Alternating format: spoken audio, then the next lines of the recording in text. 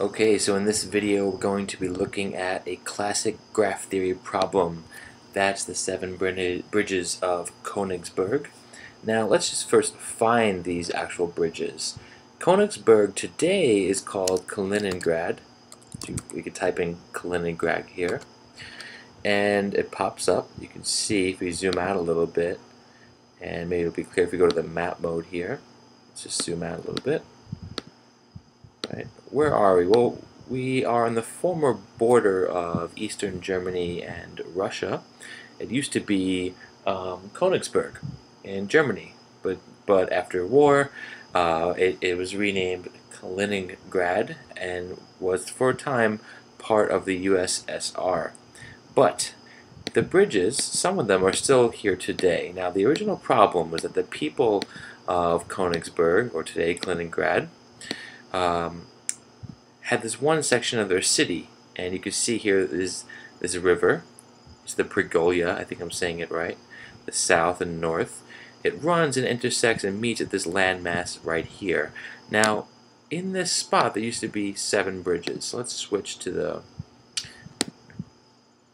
Oops, I don't want to download that.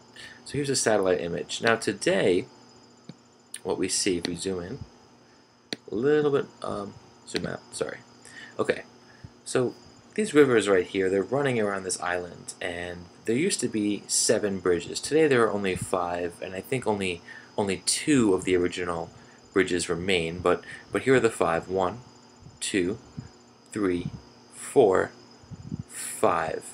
Now there were 2 more, and I think these 2 bridges right here were actually 4 bridges. So it was 1, 2, 3, 4, 5, 6, 7 bridges. In the game, on Sunday, the walks, they would try and walk starting at any one of these land masses on the rivers, and then try to walk across all the bridges without repeating any bridge more than once. So could you start somewhere? Could you start up here or down here, over here, maybe over here, maybe start on the island and cross one of the bridges and keep going until you cross all of them without having to repeat any bridge twice. That's the problem in the question. And it wasn't really until Leonard Euler came along, a famous mathematician, and realized that this can be drawn as a graph.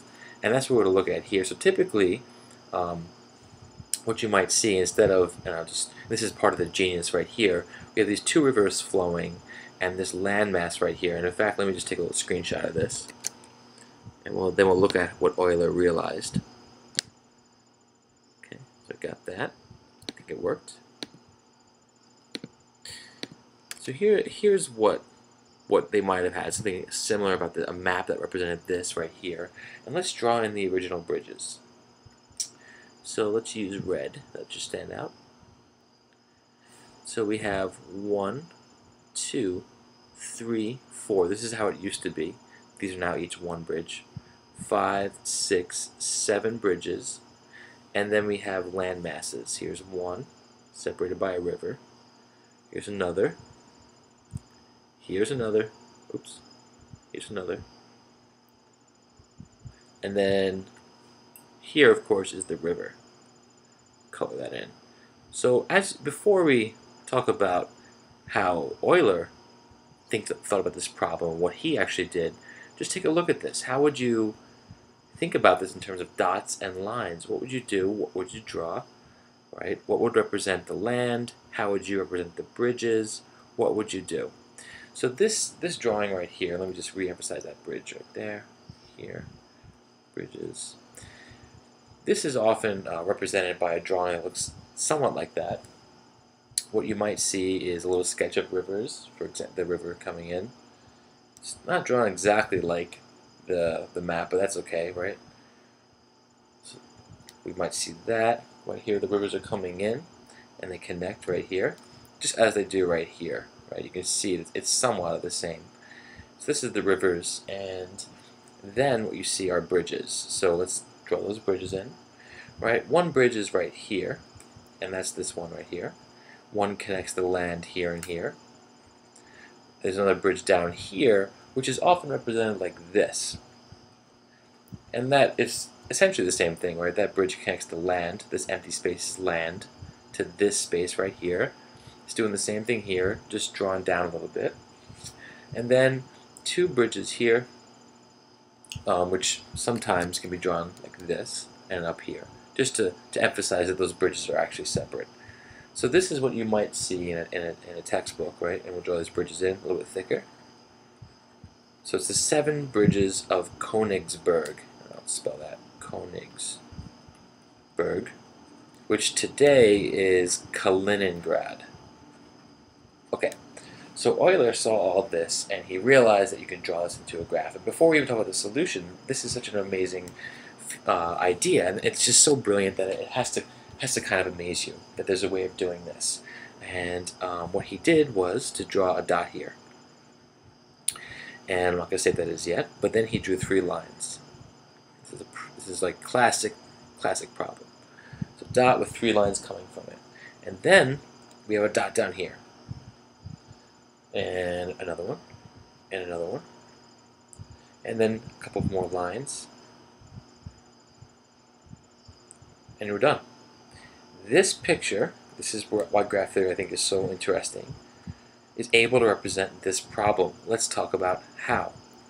I'm going to redraw the dots with green to represent land, because the dots, what they represent is land. Whether it's an island or a continent or whatever, that's a land mass, right? This is land right here, and you can see it right here. This is the land mass. Now from that land mass, there are how many bridges? 1, 2, 3.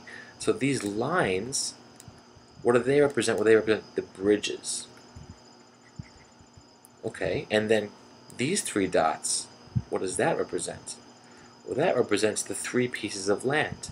The bottom dot represents this land right here. And notice that bottom dot has 1, 2, 3 bridges coming from it. 1, 2, 3. This middle dot represents this island right here. And notice that it has 1, 2, 3, 4, 5 bridges coming from it, as it does having 5 lines. 1, 2, 3, 4, 5 lines. And this land up here also has 1, 2, 3 bridges coming from it, or 3 lines. So he was able to represent this picture, which is based on the map of the actual city, and simplify it into this graph. And it's such a powerful tool to be able to do that. Now the question is, can you do it?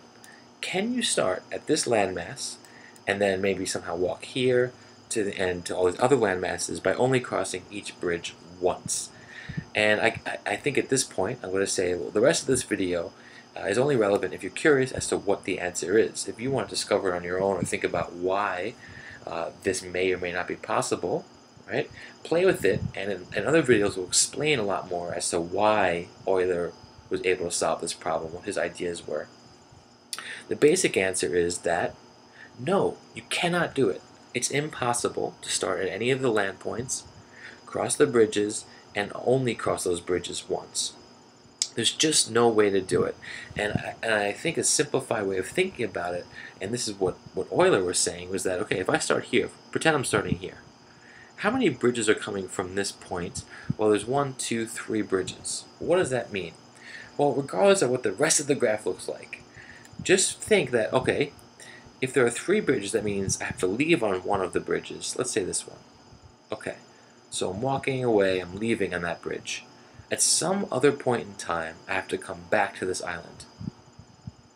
And then I have to leave again, because there are 3 bridges. Well, that also means that at this landmass, which also has 3 bridges, at some point I'll be coming to it, right? Let's say I leave here, come back, and go to it. So I'm coming to it once, and then I'm leaving it again. I don't know what's over here, it doesn't even matter. I know at some point I have to come to it and leave, and then at some point I have to come back. Right, I have to come back to it because how else would I cross that other 3rd bridge? And that's a problem, because, and this landmass too, I have another 3 bridges. So what does that mean? Well, that means at some point I have to come to this island, I have to leave it, right, and I have to come back to it again. So in other words, I have to come to this island, leave it, and finish here, but I also have to finish here. How can I finish at both locations? How can I come, leave, and come back again? Right? If I come here, leave, and then come back again, I'm stuck on that island. I can't leave. That's why it has to be a finish point. And the reason I can't leave, well, I've already crossed the 3 bridges that connect to it. I already came, left, and then came back again. So there's no way off that island. So there are 1, 2, 3 dots or land masses with 3 bridges. And for each of them, I have to, which for 2 of them, I'm sorry, I have to come to them, leave, and then come back again. And once I do that, I'm stuck on an island. So no matter how I try this, and it's so tempting to just keep playing with it, I'm going to end up, let's say, here, leave, and come back again, but then I can't get off this island. And the same thing here, I have to come here, leave, and then come back, and I can't get off. So no matter how I try, I'm going to get stuck if I start here at either this island or this one. And just in case we don't feel comfortable with that idea, let's actually play with it. So let me show you a demonstration, and then we're going to end this video. Okay. So let's say I start here. I leave, I come here. Okay. And now I come to this island. Alright, when I have to leave the island, go this way, come back, and now I leave this island. Okay, good. I don't have to go back there. There's no problems. Now as I come to this island, I know I have to leave. There's a big issue because if I leave, I can either go here to this island, and then I can't get off of it, or here and I can't get off of it because I've already used all the bridges. Right? So already it's obvious to me that starting here makes it impossible. But what if I started there? Well, look at the symmetry in this graph. If I started here and I approached up, the same thing would happen. But if I start here, I still run into the same issue. And we'll just look at that real quick. Why do I still run into the same issue? I can leave from here. Oops. Right? And then leave this landmass right here. I can go up here. And now I can come back here. Okay. Well, then I leave. And now look at this. If I go north, I cross the last bridge up here, but then I can't leave that island because I've already used the 2 other bridges. Right? The goal is to only cross each bridge once. If I go south, I'm stuck and I can't leave that island. So there's just no way of accomplishing this graph. And the heart and what Euler's brilliance is he realized, and I'll try to describe his brilliance in some of the other videos, that there's something about the number of bridges going to the land that's so simple and remarkable that tells us there are certain conditions have to be met. And in this graph, in this picture, in this map, I know right away, right, from Euler's observations, that I just cannot cross each of these bridges only once. And I'll talk about what he realized in upcoming videos. Alright, hope that helped.